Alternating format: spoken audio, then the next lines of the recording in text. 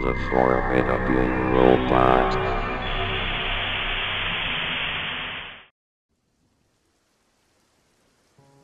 I, honestly, love all Mario games.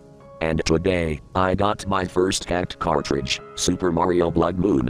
It was a hacked version of Super Mario Sunshine. And I'll tell you a story, it wasn't like any other. It was a normal Super Mario Sunshine, but when they got to the island, it was raining, and no one was there. It appears the commercial they saw was not true. They were walking into the park, and the camera looked at a sign. The sign said, in all capital letters, abandoned.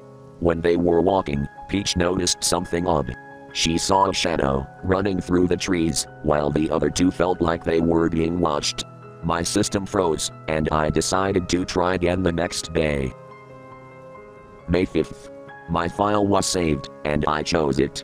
The sky started to turn red. Mario was sad, and hurt. There were bruises and cuts all over him. He dragged his leg wherever he needed to walk. I didn't see his face yet. Then I put down the controller. Mario started to sit on the entrance stairs, and then my game crashed with this screen. Copyright infringement is not acceptable. This is your punishment for failing to abide.